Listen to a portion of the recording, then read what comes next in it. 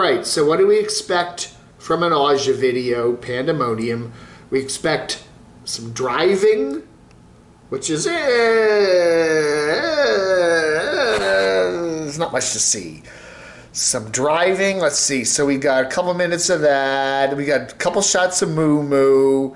We got more driving. Okay, that actually looks like it's not far from where she. I don't know. Anyway, so then okay. Yeah, gloppy food. That looks good though. Ooh, that looks really good. But it is gloppy. So Ausia driving, gloppy food. A couple shots of Moo Moo, and then of course there's the partying, and we got a big party going on. There we got a party with all the lights and the rave music and everybody else, and it's the Boondockers Bash. So, okay. So anyway, there's the Boondockers Bash. There they are. There they are. They're all hanging out together. I know Mike's, we've seen Mike there, and Brandy's probably there, and Butterfly Gypsy's there. And anyway, so, and then some Thanksgiving stuff and all that other stuff. So, and of course, Ausia, Moo Moo, and the ATV, which is always cool. So you know, nothing to nothing to shake anything up much. Yeah, this is okay. There it is, Dome Rock. Yeah. So this is the Boondockers Bash here. That was probably Thanksgiving over there, but anyway. So anyway, and even more gloppy food.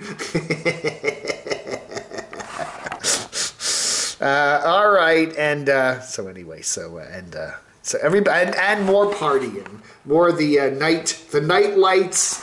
And the partying from Ausia there. So, wow. Anyway, all right. So you sit there and you watch these videos of Quartzsite, and oh my goodness, what more fun can be had? Really? Wow.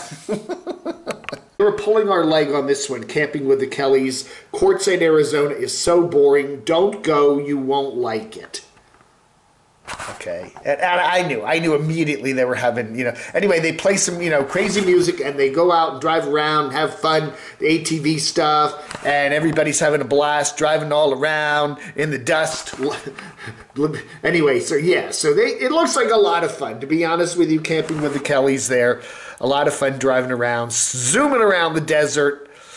And what else are you going to do in Quartzsite? It's not really a hiking place. You're not going to go see beautiful waterfalls and beautiful mountain scenery. And it's a lot of dust, a lot of gravel, but you do have a lot of trails. And you can, for ATV stuff, it's a lot of fun. And then, of course, there's the beautiful, evening atmosphere. The sun goes down and the partying goes up, right? So anyway. Hey, check it out. It's not boring.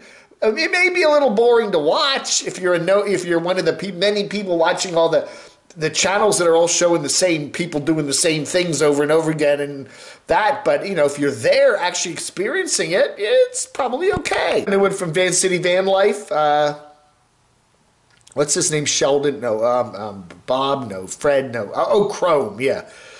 Everything is within reach from his bed. It's just, it doesn't have to ever get up again. Long, Long Honeymoon has a very good video for beginners RV boondocking basics. Check that out. If you don't know, you will learn. Deborah Dickinson, hot tub time.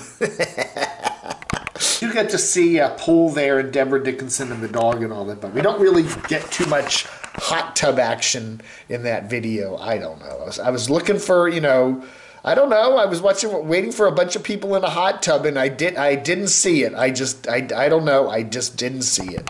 Very interesting one from the Campulance Man, how to get insurance for your ambulance. It's if you live in an ambulance, how do you convince an insurance company that that's a regular vehicle and that they should insure it? A lot of the nomads, we've been talking about a lot of the nomads and insurance things. A lot of insurance companies give you a hassle if you're living in your vehicle full time. It's okay if you're driving it around occasionally, but if you're in it 24/7, you could have some problems with insurance. Anyway, Campulance Man checking it out. So check it out. What if he called the guy up in the khakis? Yeah, brought him a big jug of ranch sauce for his pizza. I don't know, man. Anyway, Good information here from Campion's Man. And that wonderful pit bull Lefty. We can't have a video of Campion's Man without seeing Lefty. Where's Lefty? Where's Lefty? Come on, we got to see Lefty. Lefty. Where's Lefty? The Campion's Man. Get a little bit of Lefty there. Just a little bit. What an adorable dog. One from Tom Green, the former MTV star who is now living in his vehicle. We get the Avengers Transformers movie location, Shiprock. Good one from Tangerine Travel, 7 Reasons Why We'd Never Live in Mexico.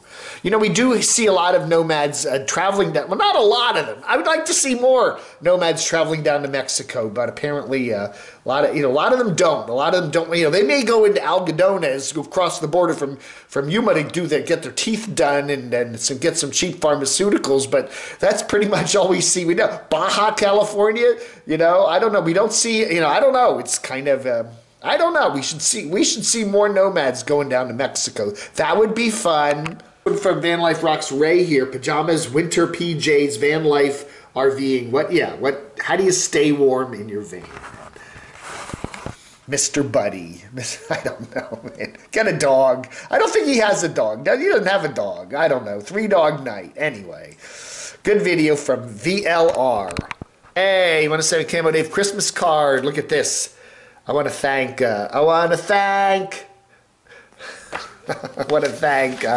Brenda Stewart, wishing you a joyful Christmas and a happy New Year. Thank you, Brenda. Aww.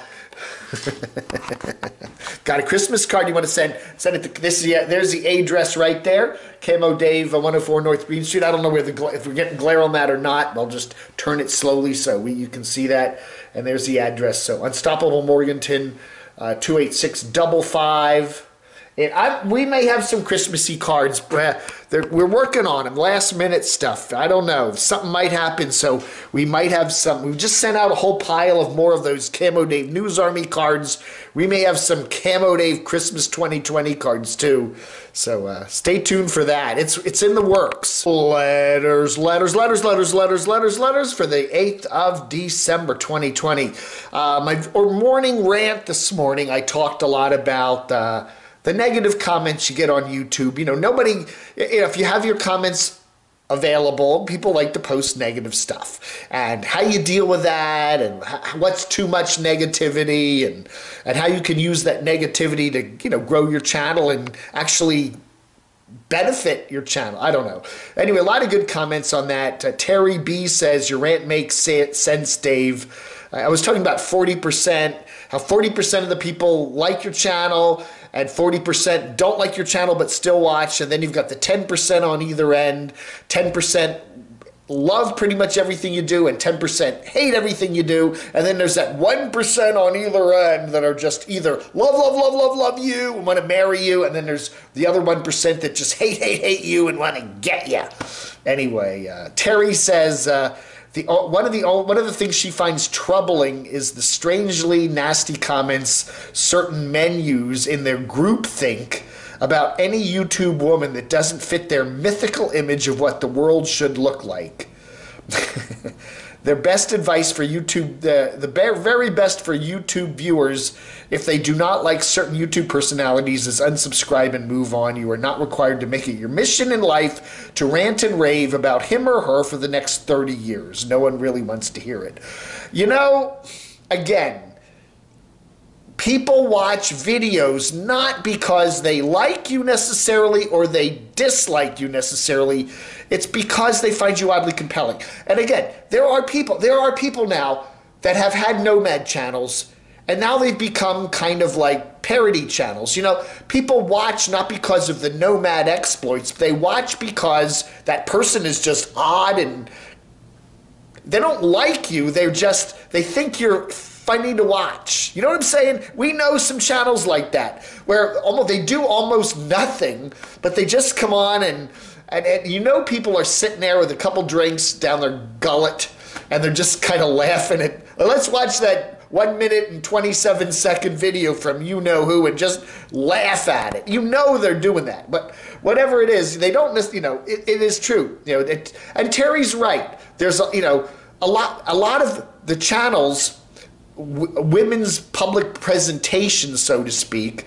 Some of the women, you know, it's interesting to look at the whole spectrum of how women are portrayed in the YouTube nomad community, you know, and some women actively flaunt it. They do. They want to. They know who their audience is, probably 98% men, and they know what the men like, and they give it to them. You know what I'm saying? At least all that, I don't know. And then you've got women are not sending the same message to guys on YouTube, and then guys, how do they kick back at the women? You respond to the women, whatever. I don't know, man. It's very interesting to see all that, and yeah, what men may have a certain image in their mind of what a woman should be, and they don't see that in the videos. And yeah, Teri's right. Rather than just change the channel and move on, they just have to. There's something oddly compelling. Look at the line screw Carolyn's RV Life thing. It's just. Line Screw for 3 years now has been doing videos on her, and yeah, okay, he doesn't like her channel, he doesn't like her very much, move on. But he can't do it. He's a perfect example of he finds her oddly compelling. Maybe doesn't like her, but finds her oddly compelling. Jeff Rock says Carolyn's RV Life says in her videos that she's a master marketeer from her, in her past career. I don't know. I've always wonder about marketing people. If they brag about you, it's either you can do it or you can't. But don't the ones that. What is that? There's a line: those who talk about it can't. Those who do it just do it. I am a professional marketeer. That I've always wondered about marketing and stuff. If you can do it, you do it. If you can't, if you say you can do it, but can you really do it? I don't know. I think if I got to give advice to Carolyn's RV Life, I think it's that she's trying to do too much at once. Somebody said, I remember taking some marketing classes back at JMU back when I was there way years ago in beautiful Harrisonburg, Virginia. A message aimed at too many people doesn't work. You have to focus your channel, focus your message. And if you're trying to send too many streams of whatever it is out there, you're just going to miss everybody. And I think to some degree, Carolyn's RV Life needs to be more focused in what she's doing. Is it a travel channel? Is it a political channel? Is it an advice channel? She's going for a lot of different things in that channel, and I don't know. Maybe she needs to have 5 different channels and just focus each one narrowly. It's my Camo Dave channel on Facebook. It's Dave Hughes channel. Okay, go friend me or whatever. Anyway, I put a picture up this morning about me. This is me in 1974 at the Hughes River Gap, actually, up there on the Skyline Drive. And yeah, no beard, pre-beard. I think I was about 16. And look at the bell bottoms there. Ain't that neat? Ain't they cool? Ain't they cool? I got a lot of comments on that today. I did. This is off subject, says Anna, but I just saw your picture of when you were 16 back in 74. What a cutie. I was 14 at the time. We have seen some major changes in the world in that time. Absolutely. Some good and some bad. Who would have thought that back then we would go from a dial-up phone, that you can only use in your home, to cell phones that we can use from anywhere, and computers and stuff. Oh yeah, I remember being back at college in the late 70s, and we had computers, but they were in the computer lab. We didn't think of having a computer in your dorm room or that you could actually use every day. And you had punch cards and tape, those paper tape things with holes punched in them. Oh my goodness! And the other tape, recording like tape with programs on it. Yeah, things have really changed from these caveman days back then. Oh yeah, Anna, really. That picture brought back some memories. She writes, keeping it real, Camo Dave, and thank you for sharing your life. I like your attitude. Rick was talking about my morning video too, where I also talked about negativity in YouTube comments, and I used the word trolls a couple of times. Yeah, Rick disagrees with what a troll is and what I was claiming a troll was. You can be a critic of a channel. You can have negative comments about a channel. It doesn't mean you're a troll. What is a troll? I don't know. It's one of those things, I know it when I see it, but yeah, just to criticize a YouTuber's channel for, justifiable, constructive criticism, sure, it doesn't make you a TROLL. Florida Man says, you know who, we're not going to mention the channels. I don't want to get into, who's a good comment scrubber. We were talking about in the video this morning how, a lot of times you go on these Nomad or whatever channels and all the comments are positive, 100%. We love you, we love this, we love that, we love everything you do, you're wonderful, oh, don't worry, oh, it's blah, blah, blah. Yeah, and we're getting some examples of good comment scrubbers, how so many nomads have the thinnest of skin.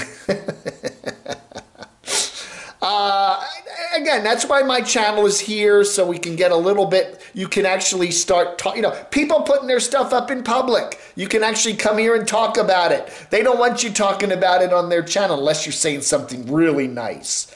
Again, we try to keep the comments sane and civil, but yeah. Ether Bunny, yes, people watch YouTube channels they may not exactly like, but I really question the motivations of people who continue to watch and allow themselves to be angered what they've seen over and over again. There's a difference between criticizing someone you don't like in the comments and saying mean, hurtful, and sometimes nasty things about them, especially when those comments are about someone's physical appearance. Absolutely. Yeah. Nobody seems to care about how most of the men look, but let a woman on YouTube come out without wearing makeup or a cute outfit, all of a sudden you get a lot of comments negative. Yeah, that's very true. Very, very true, Ether Bunny. Men can get away with, well, although we do get a lot of men getting criticized here on YouTube for, not wearing shirts or having crazy beards. But it is true, I think, women are much more judged, in the appearance category than guys are. But again, I think some of the women on YouTube that we do see are actively flaunting it, the appearance thing. They're really doing that. I don't know. I don't know. What goes around comes around, Ether Bunny. Doing Jethro Mash, it's a Beverly Hillbillies reference. All those percentages. 40 goes into 20, goes into 10, goes in, whatever, yeah. 10, Lance says 10 do, 15 don't, 35 will, 40% are confused. Just remember this, half the people kind of like you, half the people kind of don't like you. But 40%, I'm getting confused myself. But the middle 80% still watch you. But then there's 10% that love you and really love you. And then there's 10% that really don't love you. But they all watch. But I don't know, it's confused. Yeah. 10, 40, 40, 10, it all equals 100, okay? Watch my video again. If it confused you, then you need to watch my morning rant video more. Watch it a few times. Watch it 3 or 4 times, okay? You'll get it eventually. Briar Rose, more percentages. All these stats are reminding me of work. 20% of the people do 80% of the work. 20% of the people cause 80% of the problems. Obviously not the same 20 are doing both. Maybe they are. They always say that about like health insurance. Why do your rates keep going up and stuff? It's because there's like 10 or 20% of the people are using the health insurance. The other 80% aren't, and you're paying for them. You know what I'm saying? John Lennon learned it's 40, 40, 10. 9. Okay, there's that 0.001. Oh my goodness. Oh my goodness, December 8th, 1980. That's what, 40 years ago today. Holy cow, I didn't know that. I remember it. I was watching Monday Night Football that night, as a lot of other folks were doing. I remember, and then Howard Cosell comes on. Very bad, sad news about John Lennon. 40 years ago today. Holy cow. And that's interesting that I was doing that video this morning talking about that 1% crazies. Yeah, John Lennon learned that it's 40% that kind of liked him, 40% that kind of didn't like him, 10% that really liked him, and 9.999% that didn't like him, and that 1% that 0.001%, yeah, that, wow, took his life on December the 8th, 2020. Wow. Wow. I remember that day. I forgot the date. December the 8th.